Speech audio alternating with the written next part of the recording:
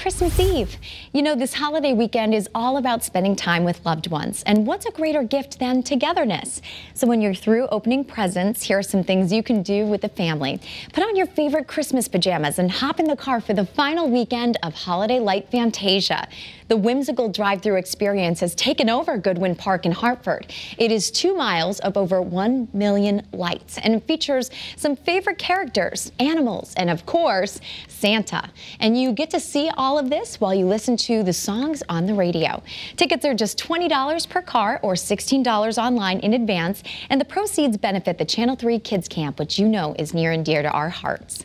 And family time includes our four-legged friends, and this next event is for them.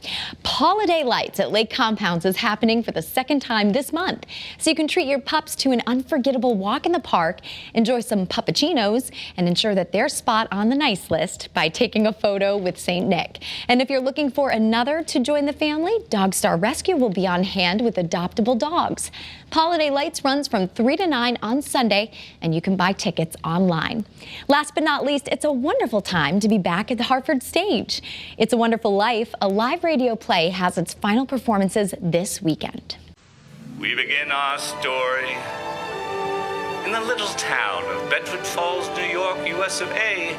The Bailey family, the greedy Mr. Potter, Clarence the Angel, and the rest of Bedford Falls come to life in this adaptation of the Christmas classic. So you'll experience the magic of live theater on stage with a talented cast accompanied by a live sound effects artist.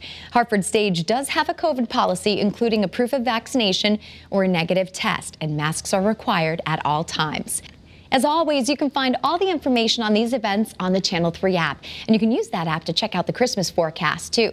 That's this week's holiday installment of Family Friday. I'm Nicole Nalepa, wishing you and yours a wonderful weekend and a very Merry Christmas.